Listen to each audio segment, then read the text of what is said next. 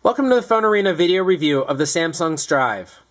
The Strive is now available via AT&T and replaces the Propel in its lineup.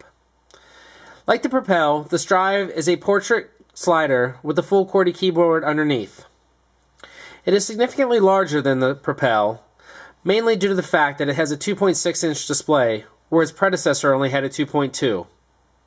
The resolution has also been bumped up to QVGA, and it now features 262,000 colors. All of these make for a much better viewing experience on the Samsung Strive. The full QWERTY keyboard isn't one of our favorites. The keys are decent enough sized, although the spacebar is pretty small. However, the keys are a little bit harder to press than most, and it also flexes when we press the keyboard in general, further exacerbating this problem.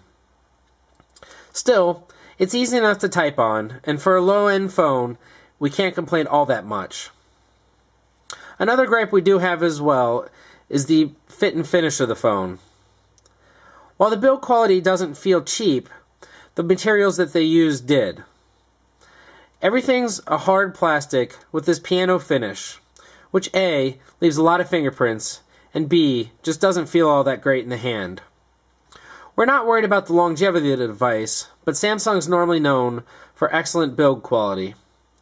The Strive doesn't quite hit that mark. Still, the buttons are very easy to press. Everything feels good. Along the left side you have the volume rocker, and on the right you have the camera key and micro USB data port. This also serves as the charging port, of course. If you notice, there is no headphone jack. The slide mechanism does feel solid. One of our other gripes is this message we always get when closing the device, asking us if we want to lock the keypad or not. We found no indication in the settings that this can be turned off.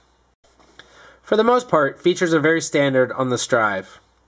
The menu is familiar to any AT&T user. As you see here, we now have threaded text messaging as the default. This doesn't seem like anything too new. Sprint has made threaded messaging almost a must throughout their lineup, and even low-end devices, like the Sanyo 2700, feature that.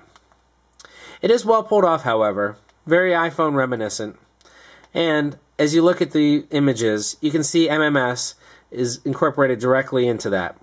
There's a lot of things that we could change about the Strive, but when we really look at it, it's a $20 device that offers some nice features such as threaded text messaging and 3G connectivity. As we mentioned, the QWERTY keyboard isn't our favorite, but is quite usable. This is one of the big differences between on-screen and physical keyboards. In our Sunburst video, we showed you that typing was pretty inaccurate. However, even though we're not crazy about the feel of the Strive's keyboard, we were still able to type accurately. In the end, for people who are looking to get a quick, easy-to-use device with not much money out of their pocket, the Strive is a good choice. It offers some high-end features, such as a good camera, as well as 3G connectivity.